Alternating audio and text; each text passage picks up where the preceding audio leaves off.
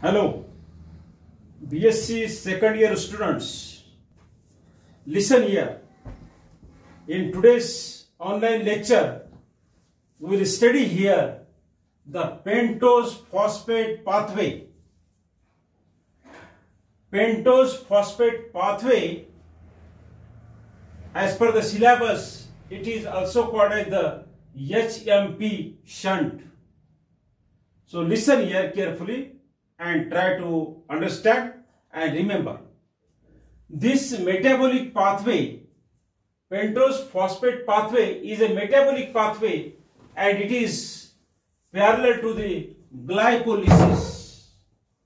Glycolysis we have already studied. So this HMP shunt or pentose phosphate pathway is a metabolic pathway and parallel to the glycolysis.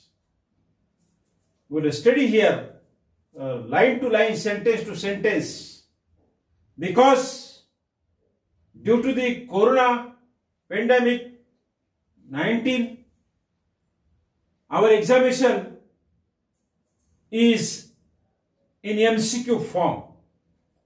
So we have to study line to line, sentence to sentence, because MCQ is a question, so it is very, we have to deep study. Now this pentose phosphate pathway is a precursor for synthesis of the nucleotides. Remember, pentose phosphate pathway is a precursor for the synthesis of nucleotides. It involves oxidation of glucose.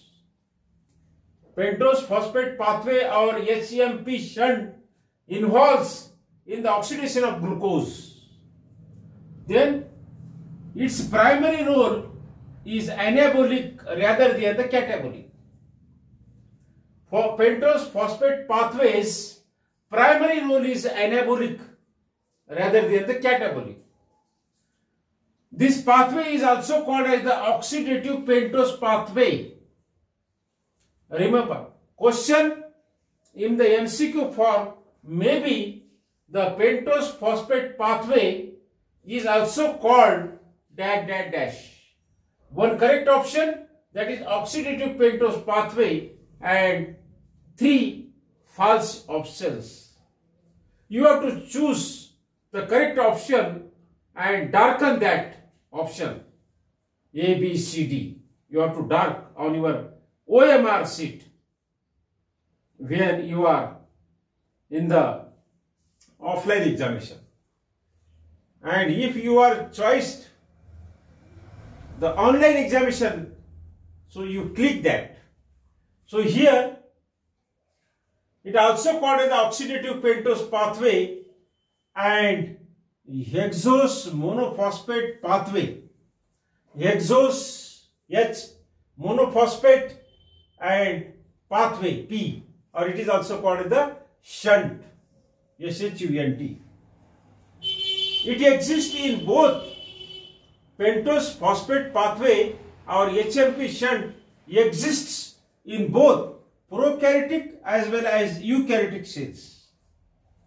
We have studied the prokaryotic cells where no definite nucleus is there, and eukaryotic cells where there is a definite nucleus or nuclear membrane, and nucleoplasm is closed in the envelope of nucleus called as the nuclear membrane. So here it exists in both prokaryotic cell as well as the eukaryotic cell. This is also known as the pentose phosphate pathway. Pentose phosphate pathway, oxidative pentose pathway, and also known as the pentose phosphate pathway. HMP shunt is alternative pathway to glycolysis, parallel or alternative to the glycolysis. Now here, due to the limitation of the board, work from the home. So here the most important function is in the formation of NADH2 and pentose sugar. Remember, the most important function of pentose phosphate pathway is in the formation of NADH2 and pentose sugar. Dear students, here work from the home or online lectures, I am sending the link in WhatsApp group, and you can see that on YouTube also again and again. This is the benefit for the video, making the video lecture or YouTube lectures. On the Google Meet, the students, those are absent, they are unable to see or to listen. Here the students, those are absent, they can also open the link and they can also study, they can also observe, they can also listen again and again. So remember why I am conducting the online lecture on YouTube's or as a video clip. Remember, that is the reason. You can study, you can listen again and again. So here this pathway, pentose phosphate pathway or HMP Shunt, here we can study in the form of reactions.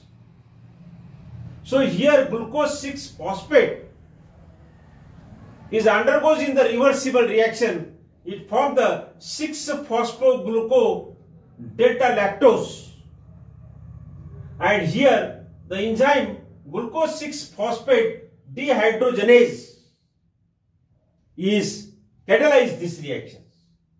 So ASE, remember this ASE, when it is ending by ASE, so that is the enzymes. So glucose 6-phosphate is converted into the 6-phosphogluco delta lactose. Here reversible arrows are shown.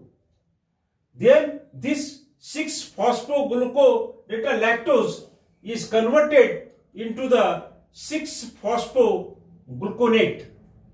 Here the biological catalyst or enzyme is lactonase, ASE, again here ASE. So it is an enzyme which catalyzes the reaction, which is essential for the reaction, biological reactions here. Then 6-phosphogluconate is converted into D-ribulose 5-phosphate. Here again the enzymes are used. Enzymes catalyze the reactions.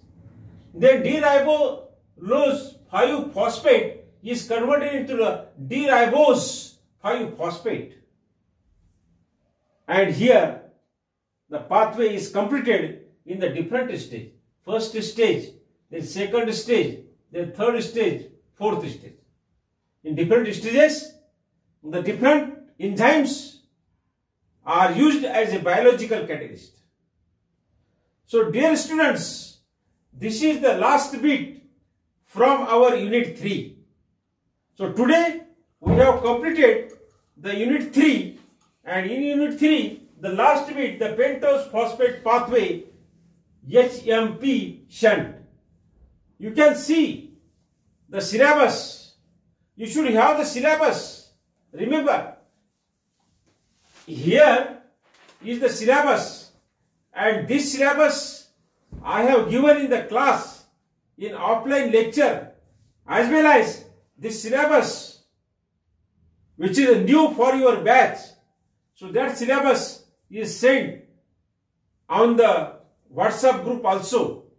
So all of you should copy that syllabus from your mobile, and you should have it in the on first page of your registers.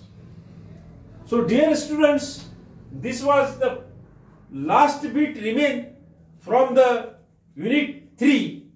So today the unit 3 is completed, and in next period we will start the unit 4. So unit 4 is only remain. We will complete syllabus within time, and tomorrow in morning I will send the one PDF file. The content of that PDF file is the notes of unit 1st. So you read that notes, or you can write from the mobile to your register, and simultaneously you make the MCQs. You read that notes sentence to sentence, point wise notes I have prepared.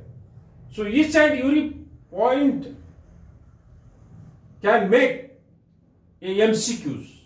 We will make MCQ on each and every points. So you have to make the MCQ. I will also give the MCQs question bank. And again, one thing which is the test and tutorial for the internal assessment.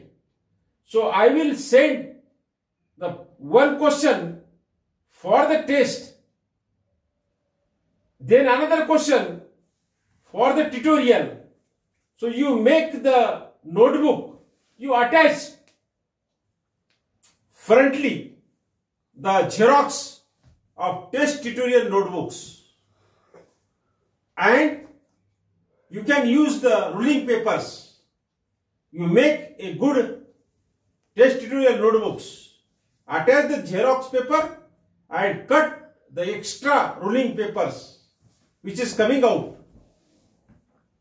तुम्ही झेरॉक्सचे जे paper वरून लावतात आणि त्याच्या खाली ruling paper, lining paper त्याला staple करतात.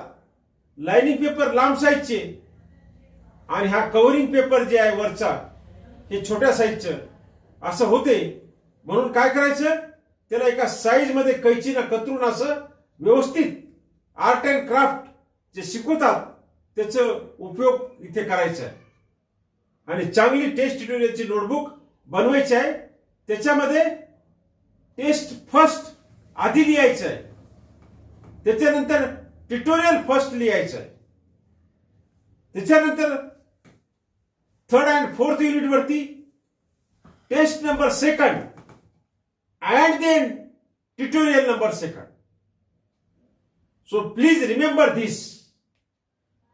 तुम्हाला पहिल्यांदा टेस्ट फर्स्ट लिहायची आहे, त्याच्यानंतर ट्युटोरियल फर्स्ट लिहायचं आहे, त्याच्यानंतर पुन्हा टेस्ट सेकंड लिहायची आहे आणि त्याच्यानंतर ट्युटोरियल सेकंड लिहायचं आहे. एकाच नोटबुक मध्ये हे 4 प्रश्न लिहायचे आहेत, 2 टेस्ट आणि 2 ट्युटोरियल.